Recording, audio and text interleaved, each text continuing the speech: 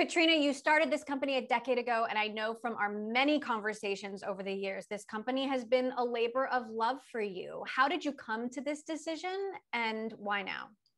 Yeah, I think, this is a long time in the making. And for a long time, I have known and totally been open to the possibility that there was going to be able to be somebody that could help us see more possibility at Stitch Fix and open up kind of how, I've felt such deep conviction in what personalization can mean in this space. And at the same time, we still have so much work ahead of us. And so, from the moment I met Elizabeth a couple of years ago, I had this spark of like, this really could be that person that really can open up possibility for us, that really has that like ambition and excitement and understanding of what we can do.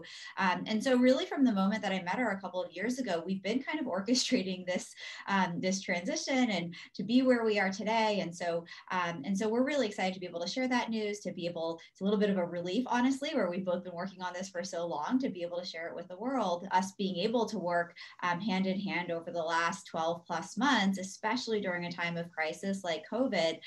It's really actually been, as much as of course the last year has been super challenging, it's been a really great way for us to build a really strong foundation of a relationship together to set the stage for the future. I'd love to hear the story, how you asked her to do this, the courtship, how you popped the question, if you will. It's a big question. From the very early days, we talked about a role that was going to be with succession planning in mind. And so, I think we talked about a role that was going to be meaningful in scope from the beginning, but, had in mind this idea that, that Elizabeth would be taking the reins eventually. And so I don't know if like the popping the question was as much of the like dramatic part, as much as really like we spent a lot of quality time together talking about really deep things. We got an executive coach to work together from our very first day working together. And so this really has been, kind of these marriage analogies are right ones, because it really has been a labor of love. Elizabeth, you started working at Stitch Fix a little over a year ago after working at Bain for more than 2 decades. What was this process like from your perspective? Yeah, well, I mean, first of all, I just feel so grateful to have met Katrina and that she was looking for somebody to play this exciting role. I think in my vantage point in my prior role, I sat at this intersection of consumer and technology, and Stitch Fix was like the needle in the haystack, this company that somehow really got the consumer, had the merchandising, the supply chain, and having worked with a lot of those traditional players, I just knew it was not in their DNA to transform for this new world we're living in. And then you have a lot of these tech platforms that they dabble in commerce, but it's not really their core business. And then in meeting Katrina, it just became clear both we had chemistry, but also Katrina has so little ego. She's kind of up for anybody who's going to make things better. And that was just so unique to me and so surprising, to be honest. And one of the conversations I remember is her kind of bringing up this idea of like me being there for the second founding of the company. Katrina, I wonder, there has to be some emotion there and you're not going anywhere. You're becoming executive chair. You are staying on as an employee. You're going to focus on social impact. But is there any emotion in sort of letting go a little? And what does that feel like? I do feel a little bit of like, I don't know if trepidation is the right word, but like I'm starting a new job, to your point. Like I'm starting a role as executive chairman. I am really excited to be able to look at the world of social impact and sustainability and how I can really have an impact on our company, but also the industry in that way. And that's all going to be new and different. And so, I have a little bit of like new job jitters of like, you're really excited for it, but, also a little bit like, what is this really going to be like? And so that's kind of where I feel emotionally now. Elizabeth, Stitch Fix has 8,000 employees and stylists, and Bain is known for going into companies and changing them. Do you think there's change needed at Stitch Fix, and what would that change be? I mean, I think that was actually part of the idea, and change in the most positive sense. I mean, the engine that Stitch Fix has built around this notion of human touch personalization powered by data science is so unique, but it's only the beginning. And so I think from the change aspect, change can mean so many different things, but I think the transformative change, and that's actually a lot of the language Katrina and I have been using. We had an all hands this morning, and a lot of that was focused on change in the most positive sense. Like, I mean, it's kind of, I think for any company, it's sort of change or die. Like we need to innovate and we need to do new things. And we're in this fortunate situation that the past year, I think has just demonstrated for us, like now is our time. Consumers are shifting online at record rates in apparel. We think it went from 25 to 40% just over the time period of COVID. And that is really the moment that is meant for Stitch Fix. And what's so exciting to us is the purchase occasions that are now moving online are the one that are so uniquely suited for us. It's the ones that are about browse and discovery and personalization. And so how do we make our model available to everybody? How do we make it as accessible as possible? How do we bring personalized shopping to every consumer in this very unique way with the power of our personalization capabilities, our styling community? And so, yeah, I mean, I do think I'm here for change, but change for the good and with big ambition of what we can do. So maybe there wasn't the drama of a popping the question moment, but I'd love to hear the story about how you guys first met and when you sort of first realized that this could be a thing from both of you. I'm friends with one of our board members, actually our original investor, Steve Anderson of Baseline. And as I was kind of exploring the next chapter in my career, he was like, I really just think you need to meet Katrina. And so that's really how it all began. And Katrina and I met, and there just was this chemistry. And to her point, we've known each other a while. I mean, we went through various phases of getting to know each other. What's the role I could start to play in the business? This openness of me potentially succeeding her, like it all kind of, it wasn't like one big pop. It was sort of this evolving dialogue that occurred over time. And I feel like we so deeply invested in really understanding each other as human beings before I joined the company that it felt like we had this like truly deep relationship from early on. I actually kind of like to joke as she was describing the role she could envision me wanting to play. It was like, it reminded me of honestly meeting my husband. I'm like, is this guy too good to be true? And I kind of felt that way about Katrina. I'm like, can I really trust this? And eventually it's all working out.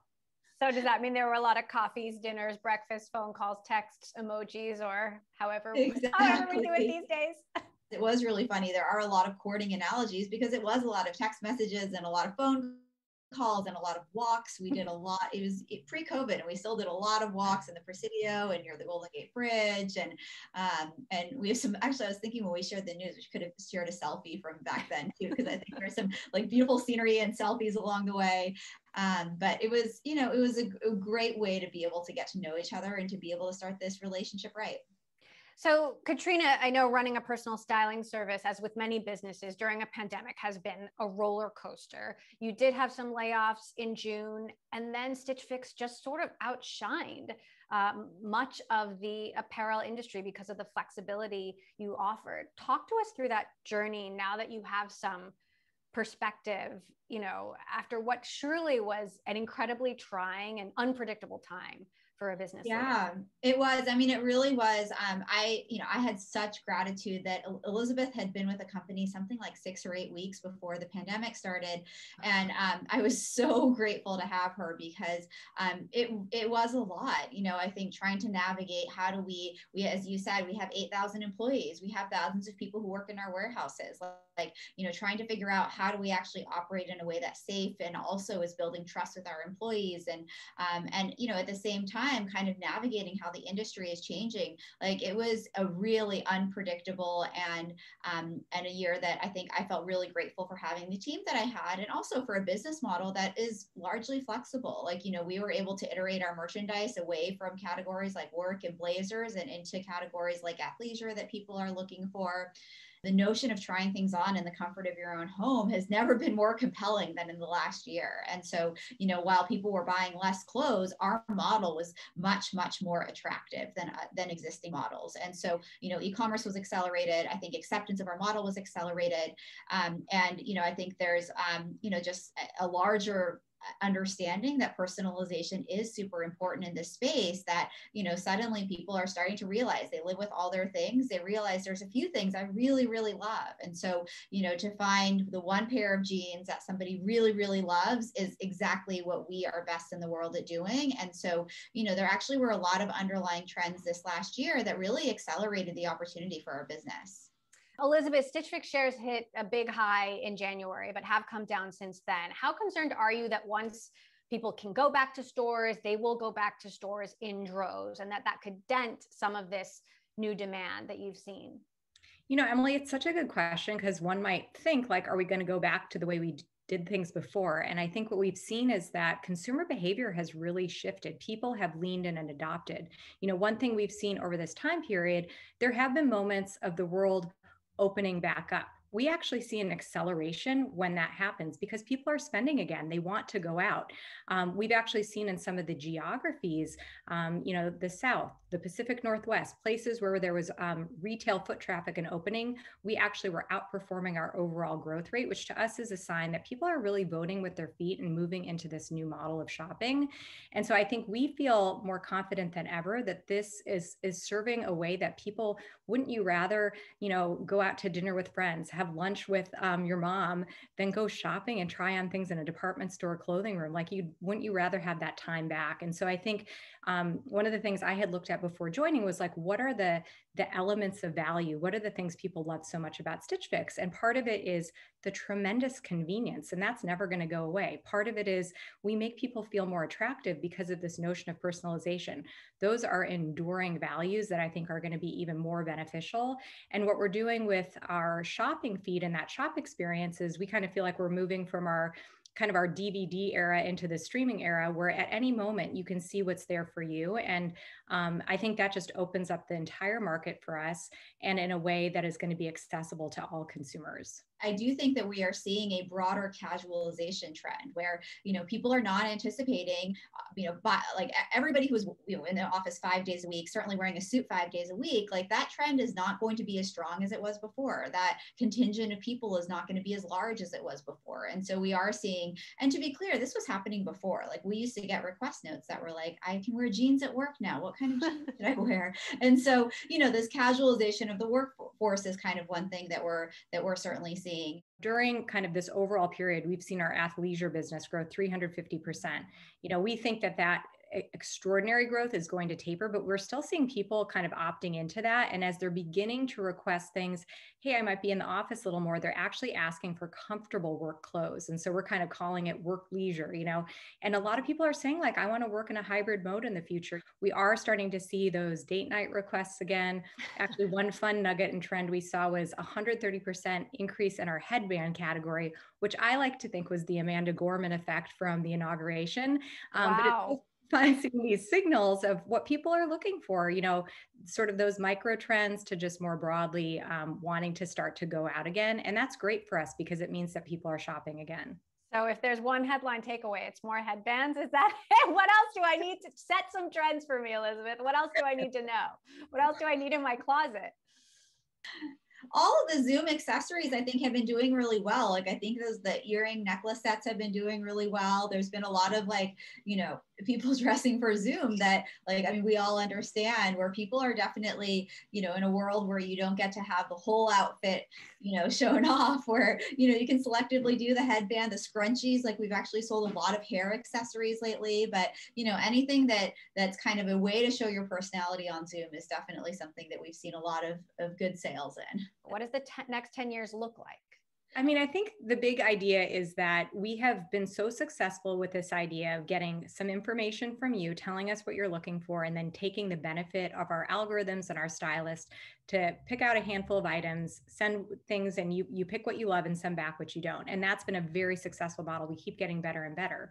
But most consumers might want something at the tip of their finger. How can I just see something right now? And so really our foray into this personalized shopping experience is, I think, going to be a big part of our next 10 years. And so the idea that you, Emily, can open up your own personal store, you can see, that new pair of white jeans you need for summer, and everything in that store fits you perfectly and represents you.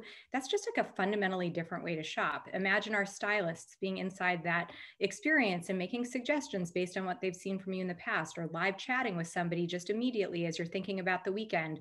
The ability for us to bring all of those elements of our offering together at the tip of a finger, I think, is what's so powerful. And really what I think will characterize this next phase of e-commerce is this movement from search and scroll to browse and discovery, which we're so uniquely suited to be able to do. The nature of transactional to relationship based. Like we are all about building these deep human relationships. And so I think the future of Stitch Fix is like all of the selection in the world curated just for you. What are those items that are really just meant for you, and having the ability to engage with human touch at the moment that you want it. And that really removes the need for a lot of the inconvenient elements of how shopping worked in the past.